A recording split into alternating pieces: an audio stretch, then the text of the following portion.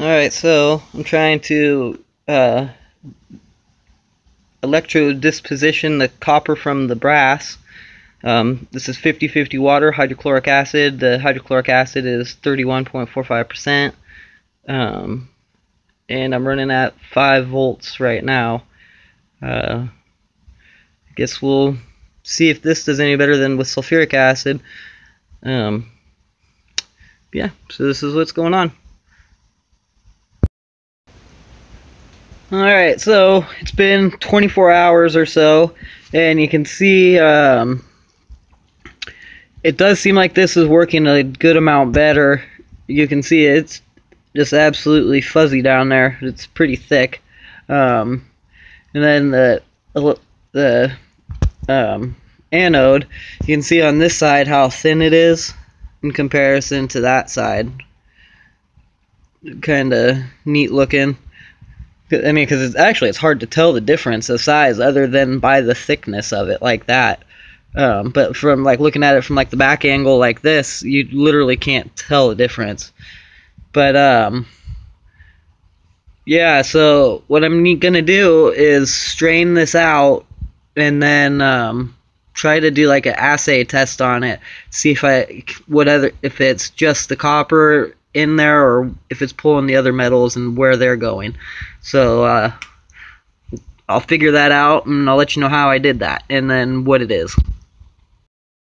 Alright, so it's been about 48 hours now, and now I have to change the liquid in here. Well, not the liquid, but I have to filter it out because it's about full with sponge material now. And so this method definitely works.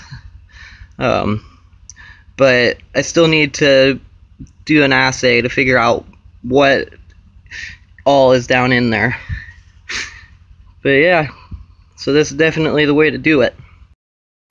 Hey guys, so I poured it out and I restarted it, except for now I'm at 75% water and 25% HCI, and so this seems like it works a lot better. It's been like this for maybe about an hour and a half or so, and you can see, I mean, a lot of it's floating, but let's see if you can see down there.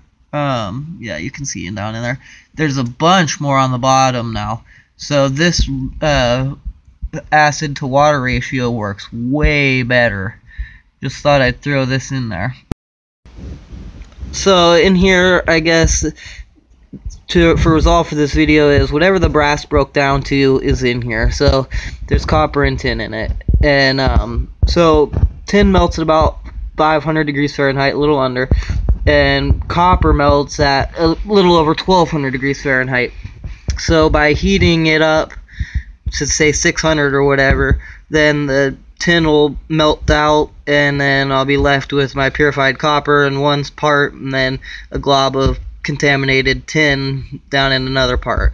So I guess that's how I'm gonna end up doing it. And when I get there, I'll probably post in the description how well that part works. And so yeah, so that's that. Till the next one, guys.